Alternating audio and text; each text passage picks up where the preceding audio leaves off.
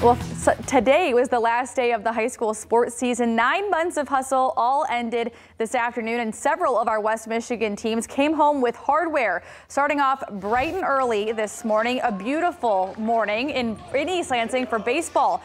Between Forest Hills Eastern and Grand Rapids Christian, Eagles pitcher Cam Seth picked off 2 runners here at second base. That would keep the game alive for the Hawks, and the Hawks off the board.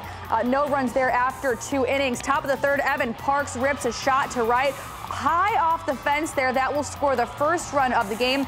Parks was 3 for 3 in this outing. In the 5th, it's 2-zip Leo Hurd with a solid single to right. That makes it 3-0 Hawks.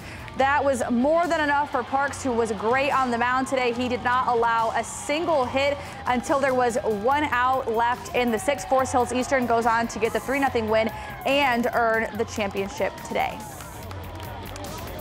To be honest, I didn't even know that I was doing a no-hitter. I was just working on getting outs, and that's really what it comes down to. You try and make good pitches, get guys to get bad contact.